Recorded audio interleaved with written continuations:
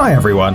When we're in the cinema or at home watching movies, we usually have to go through the opening with the logo of the film studio first. These logos have a very interesting story behind them, but almost no one has ever thought about how they were made. For example, do you know what mountain the Paramount logo is depicting? How many stars surround it? Why are they there? Or what's with the Walt Disney Castle? Why is the boy fishing on the DreamWorks logo? Are you intrigued already? Then get yourself comfortable while we show you the history of the most famous studio logos. Let's get it on. DreamWorks. One day back in 1994, three brilliant people got together. Director Steven Spielberg, Disney director Jeffrey Katzenberg, and music producer David Geffen. They decided to create a new film studio that's now known as DreamWorks. We associate the company's name with the fishing boy of the logo. Yeah, the one sitting on the moon. But the original idea was actually slightly different. They were originally looking for a computer-generated image of a man fishing from the moon. But visual effects artist Dennis Muren, who was then working along with Spielberg, insisted on making the logo by hand. And so they asked illustrator Robert Hunt to draw it. Hunt was called in to execute the final image on which the motion version was based. It took Hunt 3 months to complete the final motion logo with the boy fishing from the moon. Spielberg loved this version and decided to use it for his new company. By the way, the moon boy is William Hunt, the son of the illustrator. Paramount Pictures. The Paramount Pictures Company was created in 1912 by Adolf Zukor, a film investor, and the Frohman brothers, theatre magnates at the time. Originally, the studio went by another name, Famous Players Film Company. The famous Paramount Pictures logo shows a majestic mountain peak covered in snow and surrounded by a ring of stars. It was created by the illustrator William Hodgkinson, who based his work on the Ben Lomond Mountain in Utah, where he spent his childhood. The original logo had 24 stars, one for every movie star that back then had a contract with the studio. However, nowadays there are only 22, and no one knows why. Eventually the logo changed a bit. Now, as a result of technological development, instead of the original mountain picture, we see a computer-generated image.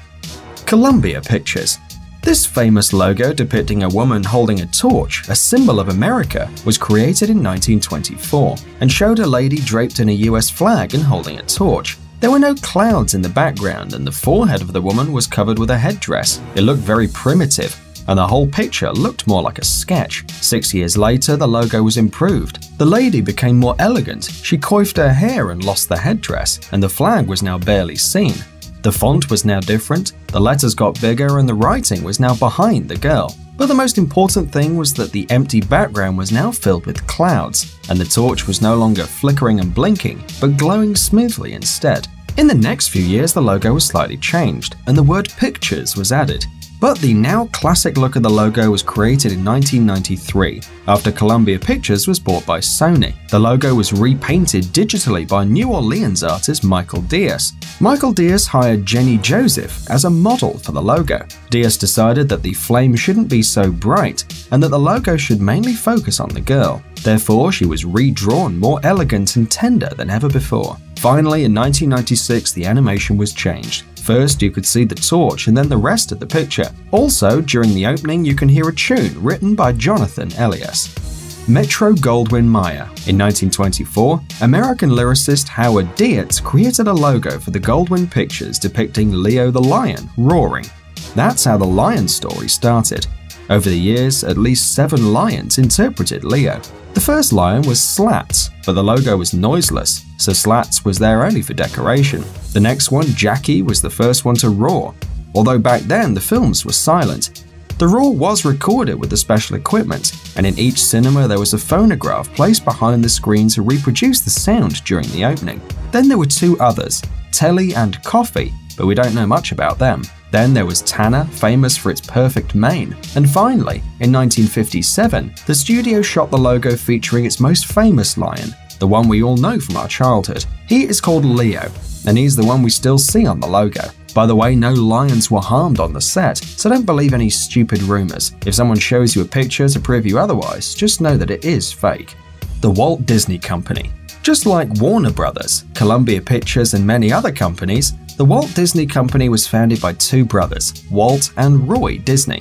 This was back in 1932. It was first a small motion picture studio, but it grew little by little and eventually became one of the biggest Hollywood studios ever. Nowadays, it has 11 theme parks, 2 water parks, and a couple of broadcast networks. The Disney logo is worldwide famous, but not many know what the castle depicts.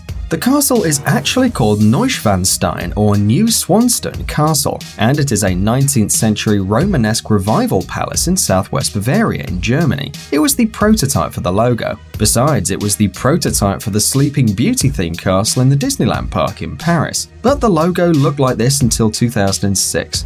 It was then replaced by a totally new 3D computer-generated logo created by the Weta Digital Studio and based on another Disneyland fortress, the Cinderella Castle, which used Chateau d'Orsay as a prototype. The new logo was first shown on the premiere of the movie Pirates of the Caribbean: Dead Man's Chest. Thanks for watching. Please like and share the video in social networks, and we'll be right back to you as fast as we can.